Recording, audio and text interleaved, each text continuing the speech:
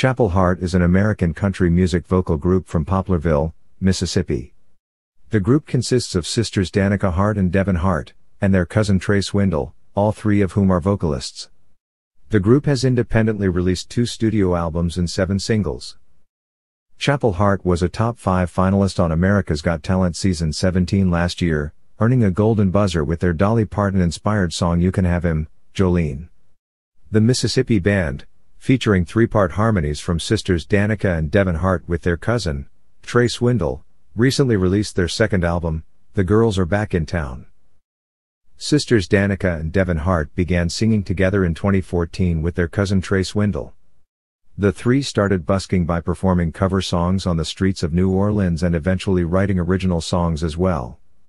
Danica Hart and Swindle began recording in 2016 under the name Hyperfee, and released the EP Made for Me. They released the album Out the Mud in 2019, which featured Devin, and was credited as Hyperfee. The trio also performed at music festivals around Louisiana, and in Innsbruck, Austria. They renamed themselves Chapel Hart, taking the name from a church in their hometown. The girls are now established in Nashville, Tennessee, but remember a time when they would walk in for open mic nights and be welcomed with stares. I remember being a little girl watching CMT, country music television, every morning before I would go to school and feeling like I really wanted to be a part of the country music community, but it was kind of harder, Danica Hart said. It felt so far away because there was no one who looked like me. Chapel Hart received an invitation to make their debut on the Grand Ole Opry on September 17, 2022. They are also featured on Darius Rucker's late 2022 single Old Church Hymn. In late October 2022, Danica Hart underwent vocal cord surgery, requiring a period of vocal rest. Once Danica recovered, the trio released a new single titled Glory Days in January 2023. They also released another song titled Welcome to Fist City, an answer song to Loretta Lynn's 1968 single Fist City. Prior to her death in 2022, Lynn had asked the trio to write the song.